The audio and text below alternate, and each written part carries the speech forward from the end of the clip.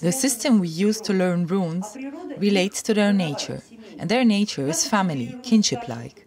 There are 24 runes in the Elder Futhark. We're studying just the Elder Futhark. The Younger Futhark, as well as the Anglo-Saxon Futhorc, have a later origin and are associated with the introduction of runes into Christianity.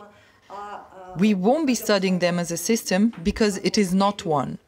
When we will possibly reach the point of studying gods and runic formulas, there, in some cases, runes of the Younger Futhark may be used, but quite rarely. I'm not very fond of using them, and I will tell you the reasons for it a little bit later. So, the Elder Futhark consists of 24 runes, and these 24 runes are divided in 3 aetts. If translated, Aett means kin or family, Aett or Aett, 3 families of 8 runes. Going forward, aside from this day, we will have 8 more lessons. The first Aett, the first family, represents the natural forces that unveil your individual potential, that which is innate to you, something that you already have. Every person comes provided with basal forces, like constants, and they are written out in the first Aett. If you have a right to something, this means that you can use this right. You just have to manifest to awaken this right within you. Allow it to be. Someone who is unaware of his inborn rights is sometimes forced to buy his natural rights from this world, paying triple the price. And that is incorrect, not fair, as Scandinavian gods would say. It goes against good conscience. It is not right. If nature gave something to someone by right, if gods gave him something initially, it means that he should have it until he himself gives it up, pawns it, sells it, or gives it away as a gift. Until then, it is all inside of him. And even if it happened that you've lost some of your natural rights by inexperience or by accident, the first set of runes will certainly help you to awaken these rights and forces. However, it is not as easy. Are you ready for these rights to be awakened? Are you ready to accept this force and to understand that as of that moment your responsibility level will be a bit higher than that of a servant of God? If yes, then you're entering this process openly and knowingly, to awaken the forces that were invested in you, to combine all into one whole, so that you can become one singular whole unit. The last rune of the first Aett, Rune, is not so much the rune of joy, as much it is the rune of wholeness. It is a rune of joy for people who, so to say, are below the warrior caste, if we express ourselves tolerantly. Tolerance is in fashion nowadays, as to you want to scarf it down but can't. People of the castes below the warrior caste will perceive it as the rune of joy. A warrior, however, will perceive it as the rune of wholeness. What is the difference? The difference lies in its magical manifestation. We will be working with it for quite some time, and we'll be discussing it for quite some time. But for now, I would just like to show you the importance of the difference in the perception and interpretation of runes. Wholeness implies that in this world, your consciousness represents a complete form, meaning a unit.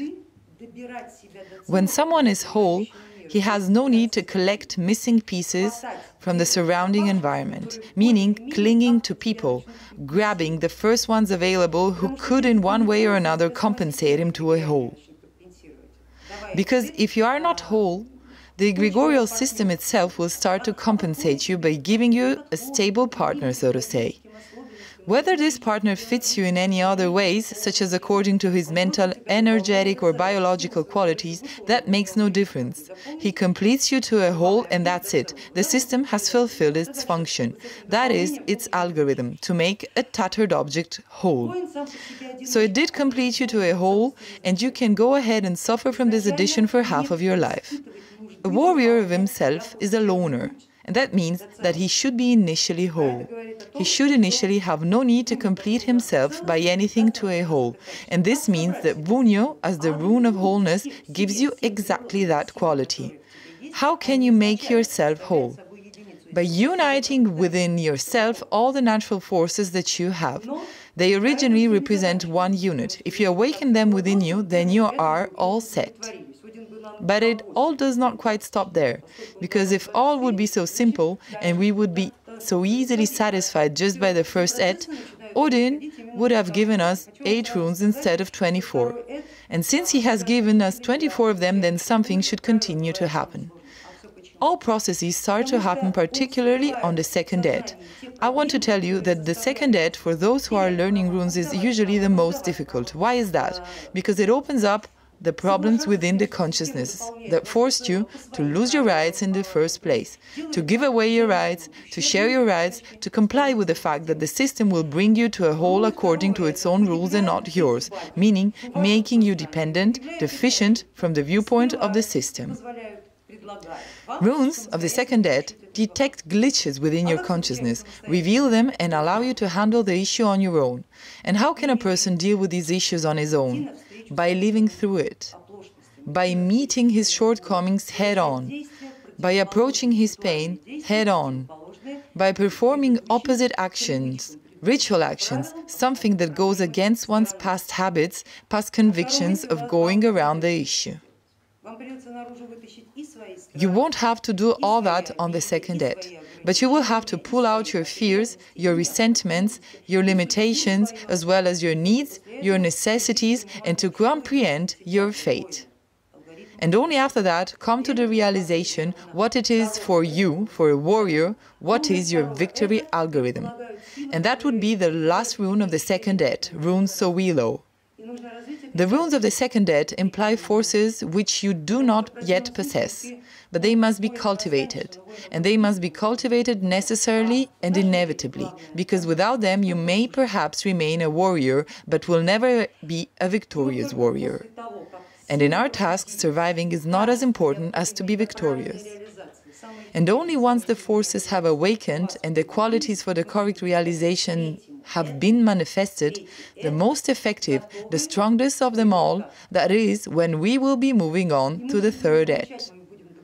The third aett represents the finished results, and we will not be receiving them, but we will be earning them, and will be applying them to the surrounding reality, while understanding that a teaching has a right to existence only if there are results. Learning for the sake of learning is not as interesting, wouldn't you agree? Learning for the sake of learning is too foolishly a waste of your time, really. And time is a valuable asset, an asset of big, great value. And you will understand its value by learning the runes, that there is actually not anything more valuable than time, that everything else is a chimera. Someone who says that time isn't valuable is trying to take this asset from you, replacing it with something else, for example, the asset of money. Money is an asset, isn't that true? Spend more time, get more money. Or relationships are an asset. Spend time on a relationship, you will have a relationship. Meaning that it forces you to exchange gold for bread and water. The price is not right. Time is always more valuable. Time is the only thing that we possess, not just by right, but by our nature. When gods were creating people, they placed them here in the world of Midgard, which is signified by the Yera rune, the rune of time. And man is, in essence, such a small generator of time. Man produces time, brings it into circulation, into the world, and this time causes something to wind up. All worlds work on an operating system that we make here together in the middle world, the world of Midgard, but we will be talking about this quite a lot in its own time. I will be telling you about each world from different viewpoints, occult, literary and program-wise. I will also be telling you about the gods who support certain worlds. I will tell you about the forces that tie these worlds together, as well as the laws according to which these worlds connect together. It isn't a fast process because the Scandinavian tradition in itself is incredibly rich. The fact that they managed to preserve the tradition and continue to do so until this day is our great luck. Why is it a great luck for us? Perhaps we don't even have any relation to the Scandinavians, including blood relation. But you see, once upon a time, we were connected. Our gods and their gods, yes, they were connected by family bonds. Moreover, Our tsars derived from the Varyaks, although they try to convince us of exactly the opposite. But trying to convince us is pointless. Blood is blood. All pagan gods were connected together by one and the same code, by one program, by one and the same intention. Every one of them, Celts, Scandinavians, Slavs, everything that related to paganism and the pagan culture, all is connected. Everything is connected together. The Slavs, however, to our great disappointment, did not preserve their tradition, but the Scandinavians did. Sometimes I joke by saying that Slavs wrote down their memory on birch bark, which is quite flammable, whereas the Scandinavians are a tough, stubborn folk. They did not like to do things twice, so they did their best the first time around by etching theirs into the stone, and stone can't be burned.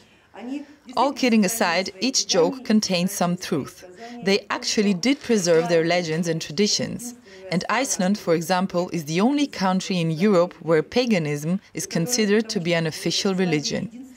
Iceland is the only country that would block certain roads because those roads are used by local spirits, fairies, elves and elves. They block the roads or go around a hill in order not to disturb the Saidei. And they do it not just for fun, but according to their beliefs. And if you have a chance to visit this incredible island, do take that chance, because it is truly out of another reality, out of another universe. Из другой реальности, из другой вселенной.